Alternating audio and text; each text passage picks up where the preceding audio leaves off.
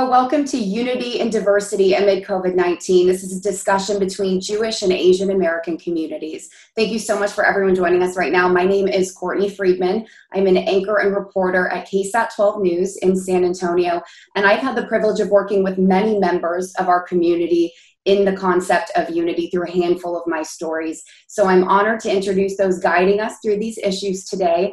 Consul General to Israel, the Southwest, Gilad Katz, and San Antonio Mayor Ron Nirenberg. Thank you both for being here so much. Thank you. Thank you very much. Good to join you. These stories and conversations, as I've said in my stories, are more important now than ever before. We're living in such a polarized, sometimes volatile world right now. And then on top of that, you add the global pandemic that we're dealing with. Anxiety and fear, as we know, have driven people to stereotype and lash out at certain communities, specifically the Asian American community and, of course, the Jewish community. I've personally learned while growing up in the Jewish community about our history of persecution and the bias and the hate that constantly comes with that up until today. But Jewish leaders in my own lifetime and my family have taught me that strength in the face of hate is not only difficult, but it's necessary. So this conversation is so crucial. We know during times of stress and confusion, it becomes so easy to blame and to scapegoat. And as our world grapples with this deadly disease, much of that unfair blame has been placed on the Asian American community.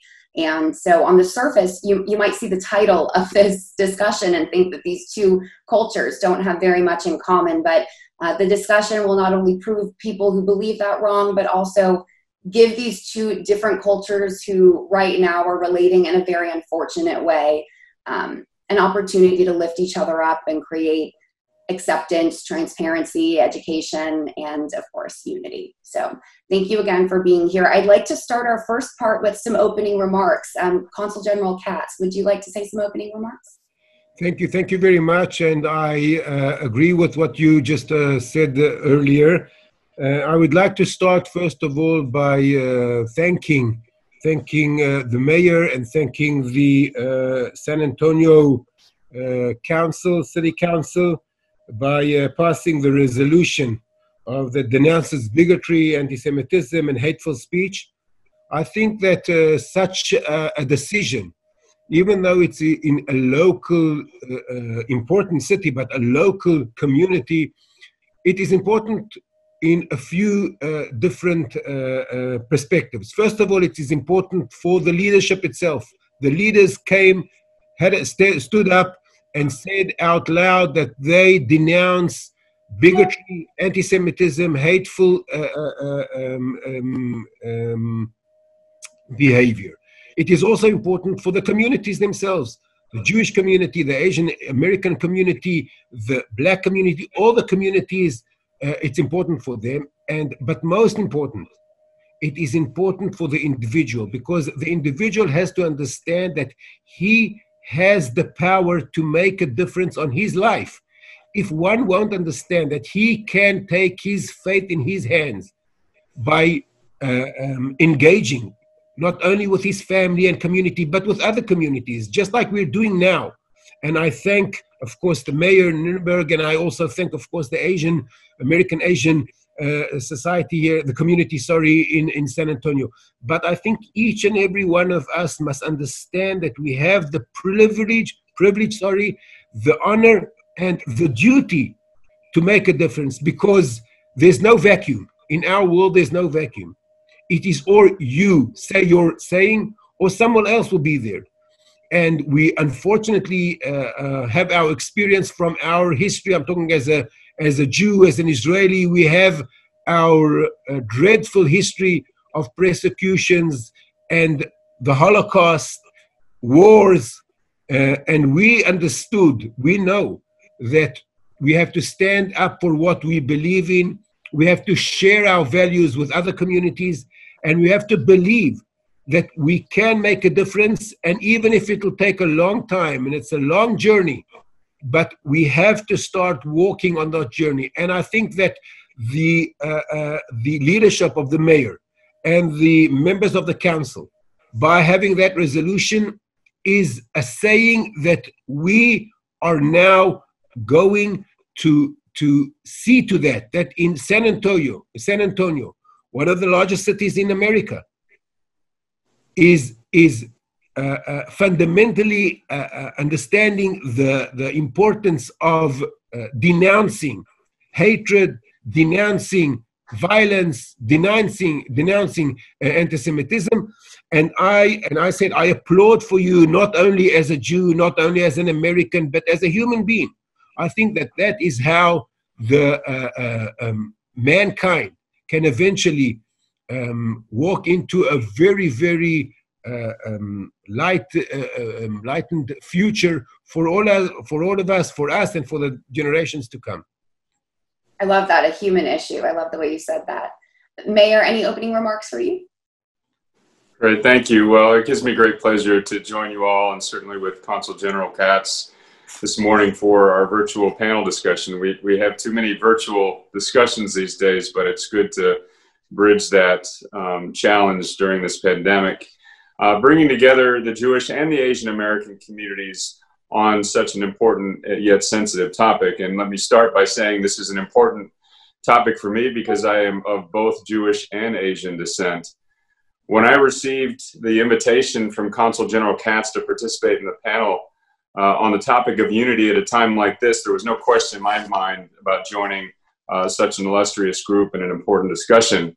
And I was very happy to see two of our own active San Antonio community members in the panel, Dr. Bloom, as well as Mr. King-Hui, who are both adding their voices to the discussion at hand. Both of them have played a critical role in our positions on these issues. It's also a pleasure to see Mark Tubman, a fellow Texan, and to hear from his perspective of the Jewish American community. My first official visit abroad as mayor was to Israel. At the time there, we visited the Holocaust Museum. It was followed by a trip to Darmstadt, Germany, that we signed a sister city relationship with. And the juxtaposition of those two visits, I have to say, was profound. The memory of the whole visit, punctuated by the time we spent at the museum, had a lasting impression on me as a mayor, even to this day. And I think it's important for me to share with you fundamentally what our administration is built on and how we lead the city. My first act as mayor when I took office in 2017 was to sign a resolution on the International Campaign for Compassionate Cities, committing San Antonio to its central tenet, the Golden Rule, a value espoused in virtually every doctrine known to man and often quoted from the Gospel of Matthew: do unto others as you would have them do unto you. In Section 3 of that particular resolution, the city committed to supporting groups and initiatives that will make San Antonio a more compassionate city. And through our faith-based initiative, the city will work with community and neighborhoods to foster compassion in a reasoned and coordinated manner. I'm now in my fourth year as mayor of San Antonio since signing that resolution in June of 2017.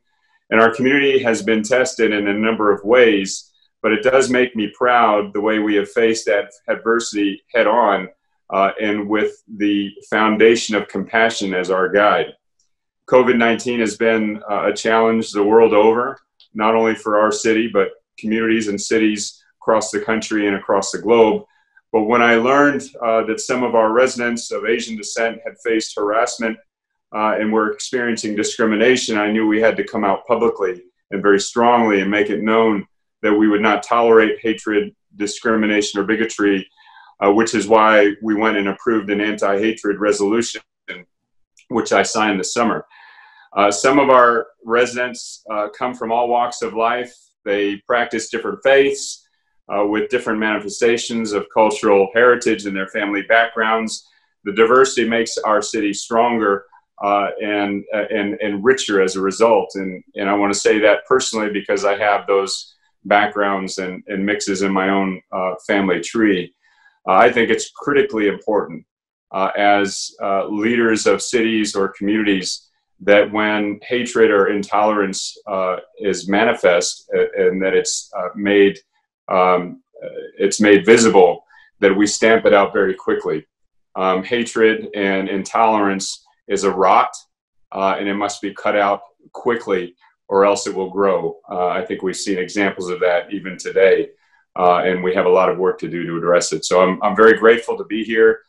Thank you very much, Consul General Katz, Courtney, Kin, Dr. Bloom. Looking forward to the discussion. Yeah, and Mayor, while we're speaking to you, I'd like to ask my first question.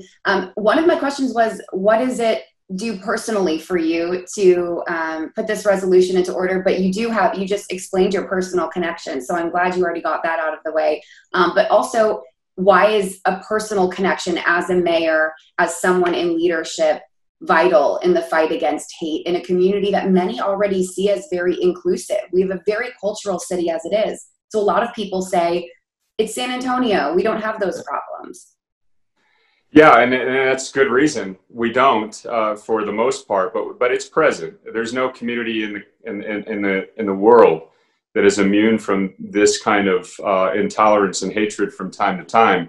San Antonio is blessed by being a confluence of cultures in its hundreds of years of history. One of the ways that we've been able to build community is by working together, getting along because of our differences, not in spite of them, which is why it's that much more important that when hatred and bigotry do make their presence known, that we, again, act very quickly, strongly, and publicly about that, because it can grow. It can grow, and we see leadership now at the national level that has allowed it to grow, and we have a lot of work to undo it in the country. I don't want that to happen in the city of San Antonio. We take it for granted here in San Antonio that we are a compassionate community, which is why I think we have to continue to underscore it.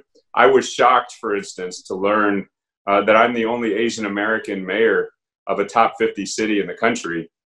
I didn't know that, but I think we have to make strides. We have to underscore our values, particularly when they're threatened, even if it's in a small way.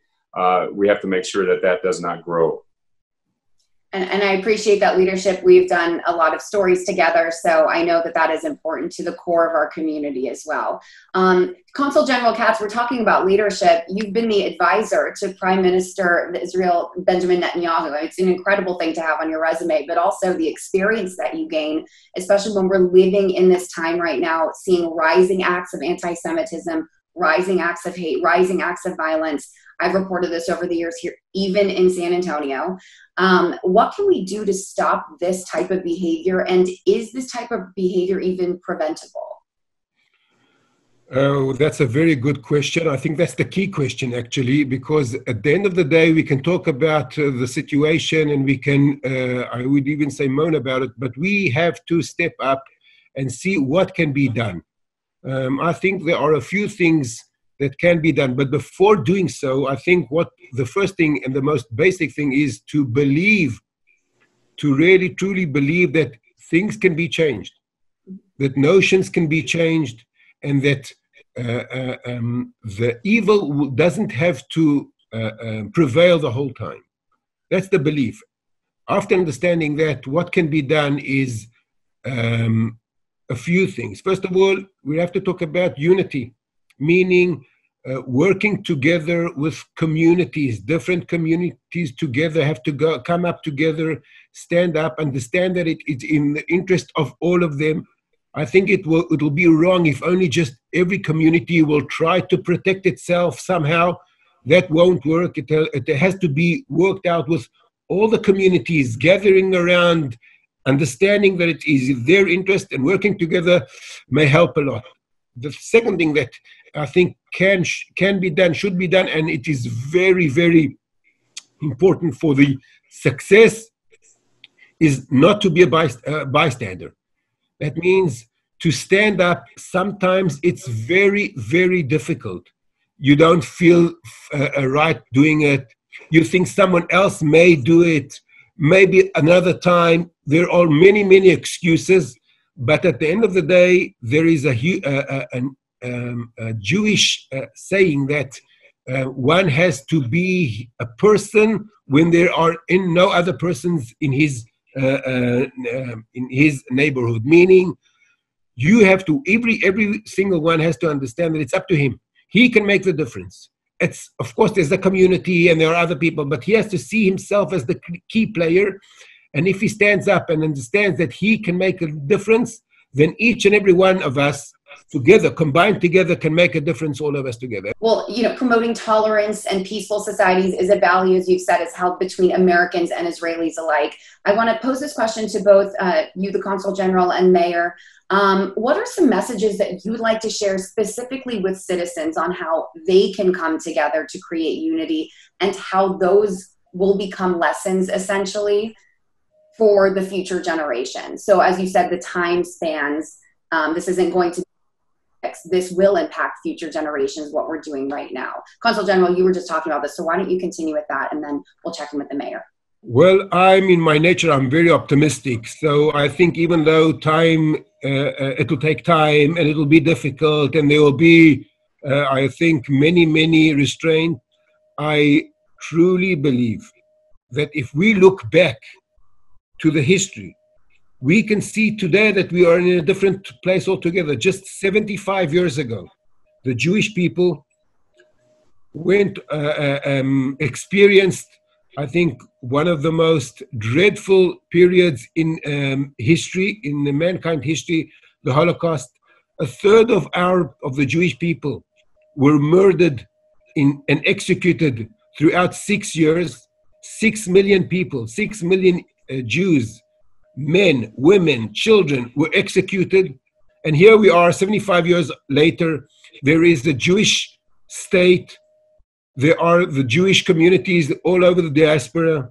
We are thriving, and more important, we are today with very good relationships with other communities. The Asian American community, for instance, here in San Antonio, with the Black community all around the United States, with other communities all over the world. And when I see what happened during those 75 years, I'm optimistic. I am sure that in 75 years from now, my grandchildren, please God, will see and understand that what we have been doing, we all of us, not only me, but all of us, what we have been doing is our legacy, and I hope they will continue what we have been doing here, and starting here maybe in a very local community. But I'm totally optimistic. I believe in the good of mankind, and I believe in leadership, and I believe in local leadership. I think those leaders are most important. That's why I am very happy that the Mayor of Nuremberg is here with us, because he understands the local communities in San Antonio, in Great San Antonio, and he is the one that can lead these steps in not only as a policy, but in our actual life, in our day-to-day life. And I am, as I said, I'm very thankful for the council, but I'm mainly thankful for the leadership that Mayor Nuremberg has been doing. And I hope that we can continue somehow working together for a better future. Absolutely. And Mayor, I'll let you respond to that as well. The people here of San Antonio, I like that the Consul General said day to day. What can our citizens do day to day to promote the resolution you just passed, and how will those become lessons for future generations? Yes, well, certainly I appreciate all of the words of Consul General Katz. This is a question that's made very difficult because of the time that we're in with a pandemic, and isolation, physical and social isolation, is the enemy of tolerance. And the more we are enclosed in our own bubble, social bubble, or alone, the harder it is for us to express tolerance and to demonstrate compassion. So whether it's in the pandemic and certainly after the pandemic, we have to pierce our social bubbles. The simplest thing someone can do is walk across the street and knock on their neighbors' doors and get to know them. Because we live in a very diverse community, and understanding the backgrounds and the stories and the concerns and hopes of your neighbors across the street quite often can be enlightening and help understand that your perspective, your point of view, is just one of many in our community, in a community as small as San Antonio. You take that and you build upon that. I often encourage travel whenever it's possible. travel across your city or travel across the world, to understand that, you know, we live in a place with a great mosaic of people with different beliefs and different values. We have some universal human values, which is that we treat others the way we want to be treated. But there's a lot of differences and diversity in that, and we all breathe the same air. That, I think, ultimately helps us to live true to the notion that we're all in this together. The one thing that I think the pandemic has taught us, or has helped illustrate for us, is that my health, my well-being impacts someone else's, and the well-being of others impacts me. So it's in the best interest for us to be a well and healthy community together. That's, for me, the fundamental of compassion. And the more that we can get to know that physically, spiritually, socially with one another, even again across the street or even next door, the better off we'll be. Well, thank you both so much for your leadership, excuse me, and your time and your guidance to different, I mean, you each have very different areas that you are working in, but you're displaying the same types of leadership that gets these conversations going. And I'm just really proud to be a part of these communities, states, regions where these conversations are happening. So thank you both so much for being here. Thank you very much. Thank you. Thank you. And Courtney, thank you for highlighting these conversations in San Antonio. Absolutely. Thank you. And now we're going to move to the second part of our discussion. I'm going to introduce an incredible panel of three people. We'll be talking through these issues and how they pertain to our community. I want to introduce Kin Yon Hui, who is the president of the Asian American Alliance of San Antonio. Thank you for being here. Mark Tobin is the Anti-Defamation League regional director of our area. And Dr. Maria Danette Lapis Bloom, the co-chair of research committee of the Philippine Nurses Association of America. Thank you, all three of you, for being here. Like we said, the diversity of discussion is what's so important, and each of your organizations are crucial. So the first question I would like to pose to Kin and Mark. I can tell you from personal experience, reporting the news during a global pandemic is difficult. It's the most difficult thing, the most challenging thing I've experienced in my career. But that information is new and changing every day, but that doesn't mean the facts become less pertinent. So I know everyone looks to the media right now. There's a lot of, there are a lot of issues people have with the media. And I would like to know that during this pandemic, from each of your perspectives, what parts of this reporting do you applaud? And then what topics or subjects do you feel like need more attention or being left out? And I do want to mention that you can talk about the national network news, the local news, or both, but they are different. So I'm gonna ask you to start, Kin, please. Good morning, Courtney. So I want to start off by thanking the Israeli Consulate staff and Consul General Katz for hosting this groundbreaking event. But I also want to thank Mayor Nierenberg for sponsoring San Antonio's anti-hate speech resolution and the San Antonio City Council for passing the resolution. I think it was very courageous for Mayor Nierenberg to propose such a resolution, because I'm pretty sure he knew he was going to be criticized by some. But Ron knew it was the right thing to do for Jewish and Asian Americans, but even more important, for all citizens of San Antonio. So thank you, Mayor, for your courage and leadership. So, Courtney, thank you for your patience. To answer your question of what I feel is lost in all of what was and is lost in all of the reporting of this issue is the human angle, specifically how hate speech and violence towards Asian Americans have adversely impacted our lives. You know, unfortunately, many Asian Americans are reluctant to speak up since it's not in our culture to bring attention to ourselves. So therefore, it's difficult for people outside of the Asian American community to know of these hate-related occurrences and how they've impacted us. But I see this attitude changing with the popularity of social networking. Now, many Asian Americans, especially the younger generation, feel with social networking, we can freely express our concerns and grievances amongst our own community. So I believe as we become more comfortable with doing this with social networking, they will also become more comfortable with reporting bad things when they happen to us, to those, especially outside of our community, so they'll understand how our lives have been impacted. So there is a website where you can report AAPI hate incidents. The URL is stopaapihate.org. Now, you mentioned, Courtney, that nationally, how is this being reported versus how it's, being reported locally. I believe nationally, we're seeing things on the East Coast and West Coast and not from Texas so much. And I believe that's because there are large populations of Asian Americans. I think of the reporting here in San Antonio, I think we're okay. We're okay because we're doing lots of things in the background with the city and within our own community to resolve these hate issues.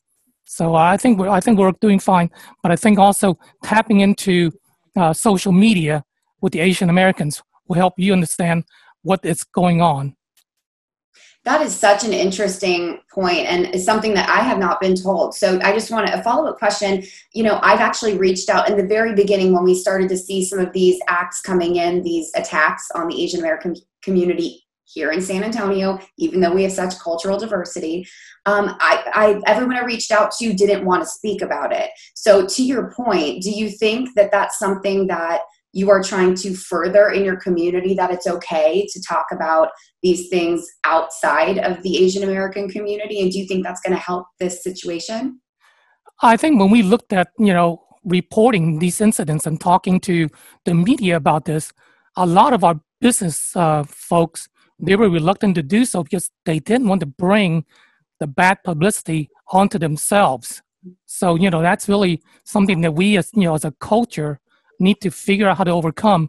But I see with our younger generation, they are less reluctant to talk about what's going on.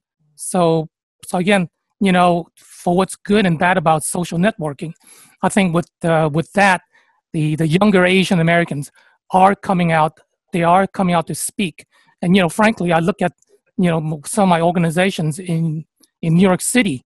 My God, these Asians are speaking out every day about the injustice that's happening out there. And the same things out in San Francisco and Los Angeles. So I think you'll see that cultural change happen as, again, as we get more and more of our younger generations involved in these issues. I'm really glad to see that shift happening. And thank you for sharing that. It's completely understandable why you wouldn't want to talk about something like this, but these discussions are difficult and that's why they're necessary. So thank you for that perspective. Mark, I'd like to ask you the same thing. In the news coverage, local, national, what are you seeing that you applaud and what would you like to see more of? Sure. And first, I also want to echo appreciation to the Israeli Consulate and Consul General Katz for putting together this terrific forum. And I also want to thank as well Mayor Nirenberg and the San Antonio City Council for unanimously passing the anti-hate resolution. They were the first city to pass it, and the mayor showed great initiative, not only in bringing the resolution to a vote, but also in withstanding the subsequent attacks from those who continued to use the pandemic as a reason to spread hate. It inspired other jurisdictions in Texas and around the country to also pass anti-COVID hate resolutions. ADL decided to promote passage of anti-hate resolutions starting in San Antonio because there was a clear need for public officials to state clearly and publicly that contrary to the statements of some public officials, that the pandemic will not be used to promote hate against Asians, Jews, Muslims, immigrants, and other people, and that the focus should be on healing and keeping people safe. And so we greatly appreciate the courage that the mayor showed. And this was soon after there was actually a really potentially deadly attack in Midland, where a family was attacked. The person thought they were Chinese in I think it was a Sam's Club. And those people were still healing from this knife attack. And one of the things that you talk about with the media, as you know, sometimes it takes an attack like that in order to get the attention to these issues. The more subtle kinds of discrimination aren't really covered. And one of the things that I think is particularly lost is sort of the pervasiveness of the discrimination and hate and animosity directed towards the Asian community. As Ken pointed out, There have been a number of incidents that have been reported. We also have a ADL report incident database, and there have been thousands of incidents reported across the country. But this number doesn't even come close to the actual number of incidents that Asian Americans are encountering. These may range from loss of revenue from people who are not frequenting Asian-owned businesses, to hateful comments, to cyber hate, to creating uncomfortable environments, to physical assaults. Also, the consequential damage caused by conspiracy theories really isn't being covered as well as it needs to be, because these theories that lay the blame for COVID-19 on Jews and Asians and immigrants, they spread these hateful ideas, and more often than not, these theories are emanating from extremist groups who are looking to score points, who are looking to recruit members. But these theories ultimately bubble up into the more mainstream conversation, and not only do they contribute to the aforementioned acts of hate, but also to the public confusion and misunderstanding of the disease.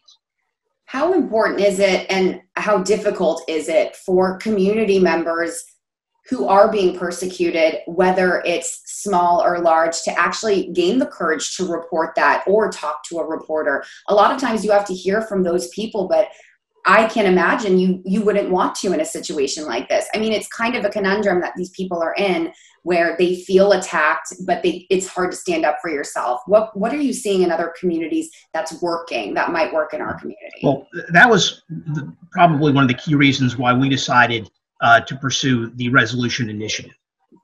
We felt that if people knew that their leaders in their own jurisdictions were standing up front and calling out these acts of hate and expressing support, that people would feel more comfortable in doing exactly what you just said.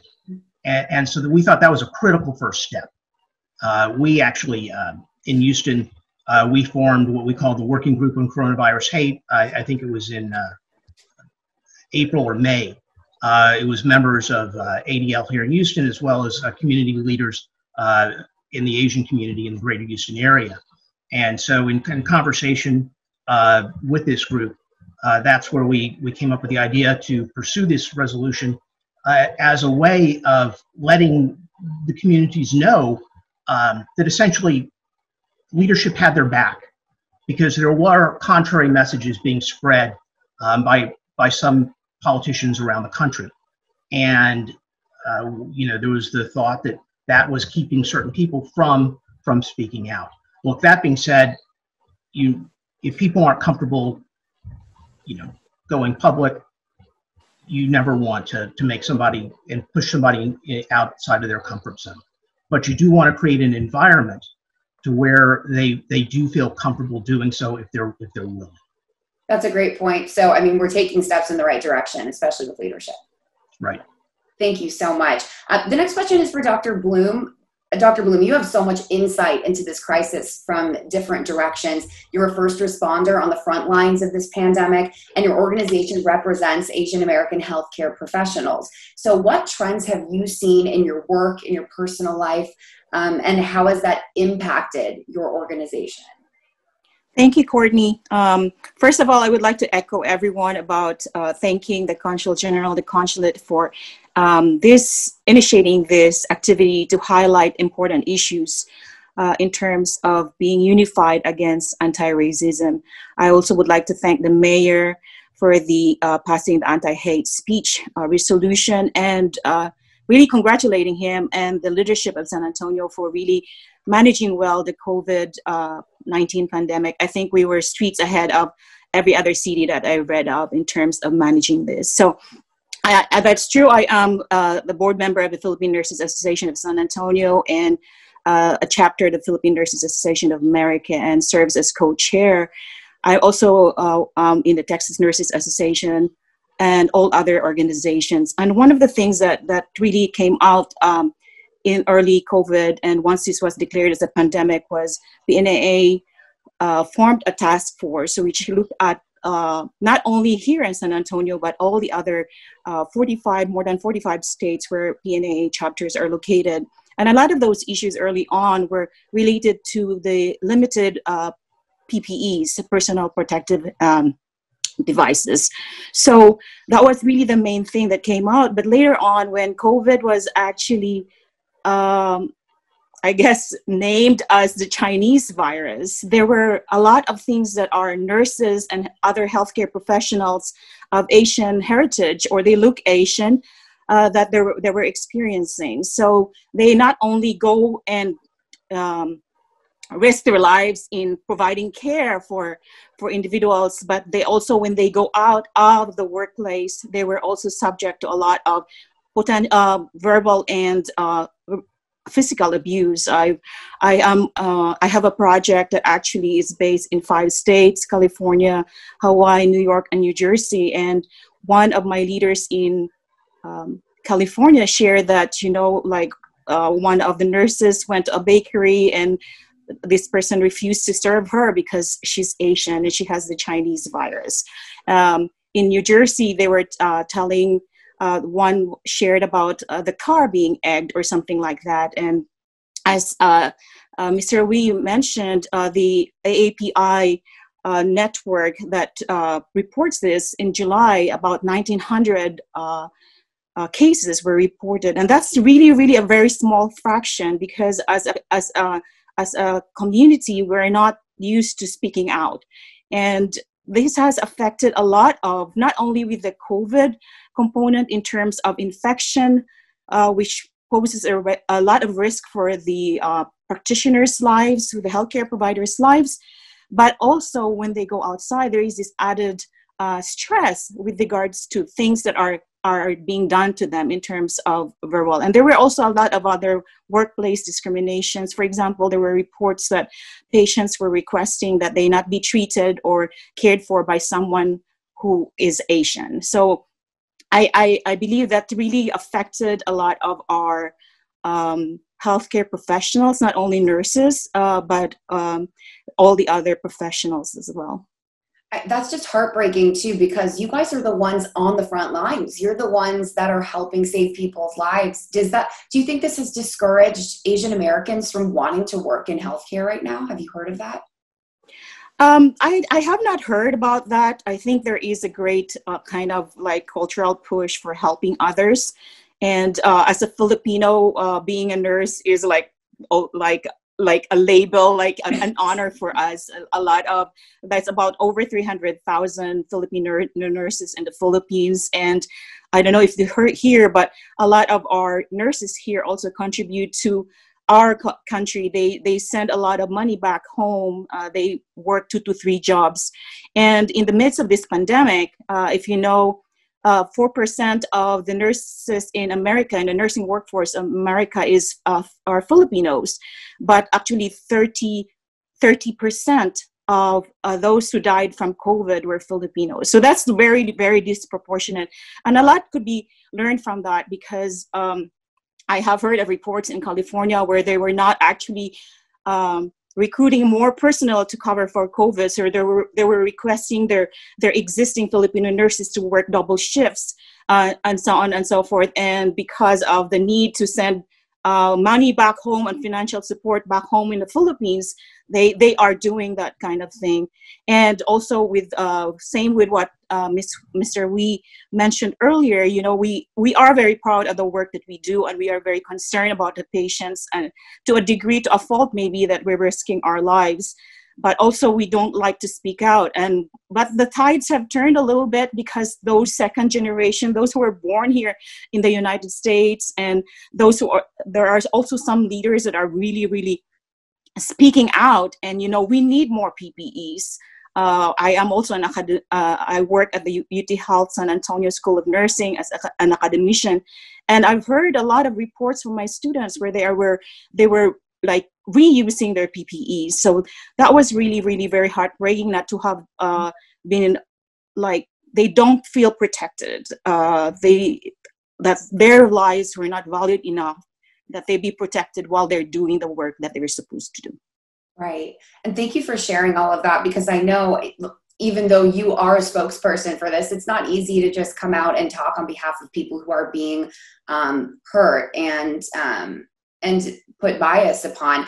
Ken, I wanted to ask this, because I know that we had just talked about you said this, and then also Dr. Blumey just said, well, they thought we were Chinese.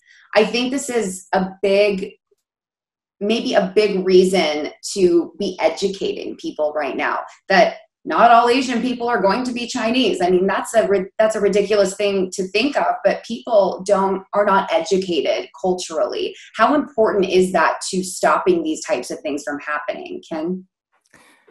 Well, Courtney, that's a great question. And, for someone that's grown up here in San Antonio, lived here for 52 years, I think it really starts at the school. We really need to improve our curriculum that's more inclusive of all the different cultures. Because, my daughter was just telling me, she was in middle school and she actually saw a picture of Chinatown in one of her textbooks. It's like, this is crazy. So I think we need to improve the education of our students, and that's where it needs to start. And then, as the mayor mentioned also, we need to interact with our neighbors. Expand your horizon. Travel if you can. If you can't, get on the internet and see how different people live, right? Because again, understanding the different cultures will lead to a better acceptance and tolerance of other people and other cultures. That is a great thing to mention too, to get out in your neighborhood. San Antonio, I mean, we've done stories on this for a lot of our series with diversity. San Antonio historically is culturally segregated from way back when. Do you feel like that's still an issue? Like your neighbors look a lot like you, our neighbors look a lot like us. Do you think that's a problem? Actually, I did. When you talked about that, I was thinking about my neighbors. So across the street, I have a lady from Taiwan. On my other side of the street, I have two black families, Hispanic family, and to my left, I have a white family. And then across the street on the other side, I have a Hispanic family. So in my neighborhood, we are very culturally diverse. Now, growing up in San Antonio in the early 70s, you kind of knew where different neighborhoods were. But, nowadays, especially, in the suburbs, I think we're very, very culturally diverse, and we're mingling quite well. You go to H-E-B. I mean, for the longest time, when I was growing up here, I could not find any Asian products at H-E-B. But now I go in, my gosh, there's a section of Asian goods. Maybe not the best, but again, there is a section. And I can actually go to H-E-B and Walmart and find Asian vegetables. So again, we're not all there yet, but we're getting there. And, with the 2020 census, I think we're going to find that our numbers have grown significantly since the census was taken in 2010. That's a really interesting point. Mark, why don't you add on to that? I mean, just the smallest things are available to us. Having conversations with neighbors that, you might live in a diverse neighborhood, but that doesn't mean you're actually taking the effort to converse with people and ask questions about their culture. Have you found with the Anti-Defamation League that those simple things make a big difference, or are there bigger steps that we can be taking daily? No, absolutely. There are small steps and there are large steps, and there are, interim steps. I think it was, I can't remember who said it earlier today.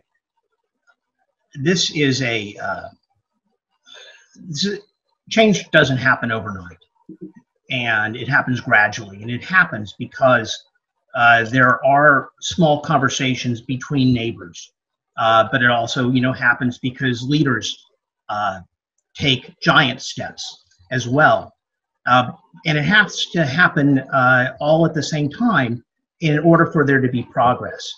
And so, we encourage that. We convene, people from different walks of life as often as possible to have conversations. It's critically important, but it can't just happen in some sort of formal kind of dialogue or group effort. It needs to be sustainable outside of that. Because that's where change really happens, not just in some sort of formal atmosphere. And so we hope to, sometimes it needs to be jump started, but we hope that it continues beyond that. And by the way, I just want to add that I know that a mayor said that I was a native of Texan, but I'm also a native of San Antonio. So I too grew up in San Antonio. So I just wanted to mention that. Yeah, which is great to know, because we have people from so many parts of this community, and that makes me excited because I'm a transplant too. So, I mean, I've lived in cities all over the world, and this is one of the ones that has made me want to be so proud of the diversity and the way that we're taking steps to, you know, kind of integrate all of our cultures. But like you said, it doesn't just happen overnight. You actually have to make that effort. A lot of people in big cities are taking pledges. Pledging for practices for promoting solidarity and awareness. What types of things are you seeing in that setting that we could do better in our community, in San Antonio, maybe in Texas? What can organizations or people pledge to do better? You know, there's a couple things really. You know, the first is to not accept hate in any form, and you know, whether that is some form of inappropriate joke, or whether it is discrimination against a colleague, or something worse, because while sometimes people consider some sort of either ethnic or religious joke some sort of innocuous, it has it always bubbles up. It always goes higher. What we call the pyramid of hate, and it's not about what people think hurts other people. It is what is hurting people that matters, and people really need to if you want to have, say, people take a pledge, it is to take a pledge to be empathetic in terms of what actions are hurting other people, and not what you think is or isn't hurting people. And I think that is really, if people think of it that way, and not just, well, they shouldn't be upset by this, but think about it as, if somebody says that they are hurt by something, to stop doing it, that can go a long way to lowering the level of hate, and not allowing the people who are really fomenting hate, the extremists, to establish a basis for their activity. Yeah, it seems like a small thing, but it makes a huge difference when you Absolutely. see people intentionally trying to spread hate. So yeah, I really love that. It's something you wouldn't really think of. Dr. Bloom, in your multiple organizations that you are involved with, you must be a very busy woman. What kind of pledges are you willing to make on behalf of yourself and throughout your organizations to further this type of discussion in your communities? So I see a really positive movements within the organizations where, for example, the PNA at the national level, we're collaborating with other organizations, minority organizations, and like the American Nurses Association as well, so that we could actually work together to address issues like this, systemic racism. At our local level, the San Antonio Nursing Consortium was created with participants from diverse backgrounds, organizations from diverse backgrounds. And we just had a meeting yesterday where we're going to honor nurses, heroes of COVID, as part, and making it as more diverse and more inclusive as possible. I think that's a way to go. But I do, from a mental health perspective, I think we really need to start with education of the person. Like, we have to instill the self-love and the respect for oneself, so that we have the courage to actually, what Mr. Tobin has mentioned, like, stand up. If that hurts you, you can say that it hurt you. Because if the other person does not know that it hurts you, then that person wouldn't have any clue of what effect it has of you. And I think, like it was mentioned earlier as well, like making the stand, not be a bystander. It takes a lot of guts and self-love and self-respect to be able to do that. I think we should start with a man in the mirror. I think we should start with ourselves, really like empowering each individual to be able to speak out, and if they do feel hurt, to state so. And I really like what Mr. Tobin mentioned, that if you it's not about your perspective, it's the other person's perspective, and to be able to, I think those skills are something that needed to be taught. So as early as Mr. Wee has mentioned, as early as like elementary years, like developing these kids, like the emotional intelligence to be able to see what are the effects of the things that we're doing, the self-awareness, what are the effects of the things that we do. The second thing that I think is very, very useful from my travels all over the world is the fact that you can't be, just because you experience something from one person, you can't label that person as, or the whole ethnicity or the whole country that person came from as what they would do. I think different folks, different strokes. So I think you have to view it as that person doing it to you, rather than, all Filipinos are like that or something, And the other perspective is like really education, just science. Viruses do not have nationalities. Like, hello, it's like they're all over the place. They don't have passports or identification. Like, it's a virus. There's no nationality associated with it. What incredible points. I especially like, that hasn't been talked about in this type of perspective, is starting with self-awareness and self-love. I just absolutely love that point. It's very powerful.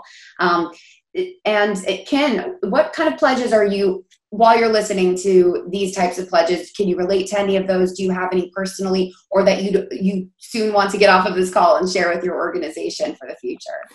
Well, I think knowing and understanding the different cultures and appreciate the differences. We're not going to have everybody embrace everybody else, but it's really just appreciating the difference. And I'll tell you, with the Asian American Alliance of San Antonio, we have 23 Asian organizations under our umbrella. And it's the different cultures from Asia. We have Pakistanis, we have Indians, we have Filipinos, we have Vietnamese, Chinese, mainland Chinese, Taiwanese Chinese, Hong Kong Chinese. So again, there's a difference, a melting pot of the different cultures, and yet we're able to work together and appreciate. I'll tell you, it wasn't until last year that, I'm a Chinese guy, that I stepped foot into a mosque. And what a beautiful ceremony it was. But again, without knowing my friends who are Muslims, I would not have been able to do that. So again, it's really about embracing the different cultures that exist here in San Antonio and stepping outside of our comfort zone. And we have a lot of those here in San Antonio, different cultures. You're right. The opportunities to do that are endless. And I'm just inspired by all three of you. Thank you for the work that you're doing and for the powerful points that you brought up today. I've learned a lot, and I work in journalism, so I'm speaking to different people every single day. And this is just a really incredible discussion that I'm honored to be a part of. Thank you for the consulate for asking me to moderate this. This is wonderful. And I can't wait for this to be shared with people. But you guys are really all making contributions to our society. So thank you. And to those who are joining, to those who have listened in and have learned things as well, thank you for taking the time and energy to learn more about this and how we can better our community. Have a great day, everyone. Have a great weekend, and please be safe.